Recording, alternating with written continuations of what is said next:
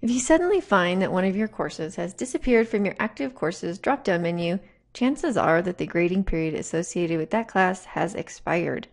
Students can only access active courses, so if there's content you need to make available again, you can simply assign a new active grading period to the course. This video will demonstrate how to assign a new grading period to a course, which is ideal if you simply need to restore students' access to a class.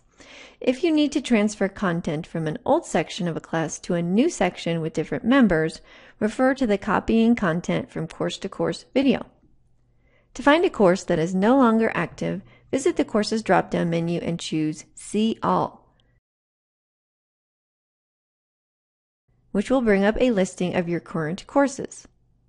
Click on the Past button to access your past courses, in other words, courses whose grading periods have expired. I'll use Wired Writing Section 1 in this example, where I simply want students, or those enrolled in this class, to have access to it again, so I'll add a new grading period. To visit the class, just click on the hyperlinked section title. When I arrive in the class, I can see a message in a yellow bar across the top indicating the course's grading period has expired, and I can see what grading period or periods are currently assigned to my course. To assign an active grading period, I just need to use the drop-down menu under Course Options and choose Edit Info. This will bring up the Course Information tab where I can change some basic information about my course, including its grading period. The Grading Periods box is currently really tiny and filled with lots and lots of grading periods. I do not need to remove the old grading period, but I do need to add a new active one. A shortcut is to use Ctrl+F on your keyboard to bring up a search window. This will make navigating this area much easier.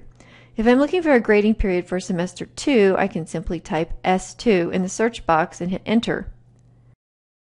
Even though I'm not at Lincoln Academy, I could use this grading period because its dates match the time period my students need access to the course.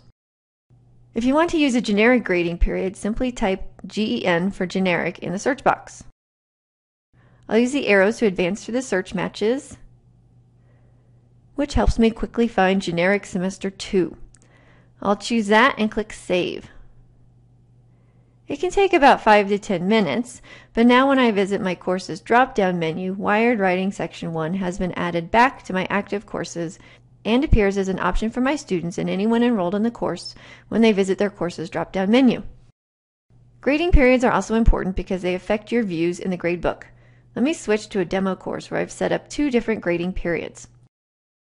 I can use the drop-down menu to toggle between them and the assignments I've assigned to each grading period. The overall grade is an average of all assignments in a course, and the score by grading period can be seen in the column with that grading period's name. If you need to change the grading period an assignment is attached to, just use the Options Bulk Edit feature in the gradebook.